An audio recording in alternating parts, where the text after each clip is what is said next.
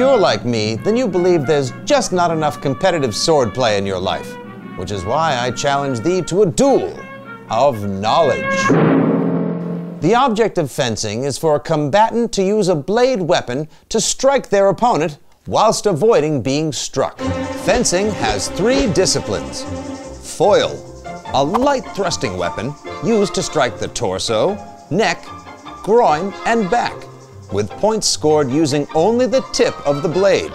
Saber, a cutting and thrusting weapon derived from the cavalry sword, whose valid target area includes almost everything above the waist. Competitors may use both the tip and blade of the saber to earn points.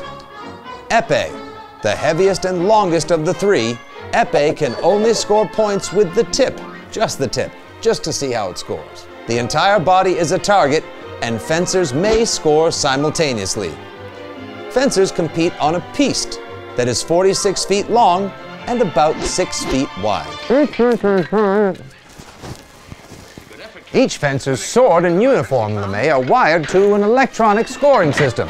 When a strike is registered, there's a little beep and a lot of light. Electronically sensitive swords and uniforms?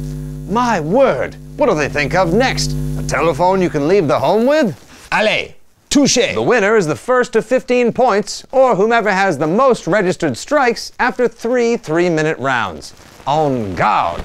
And may the best sword poker person win. This has been a message from the Department for the Education of Sporting Competitiveness and Recreational Excellence.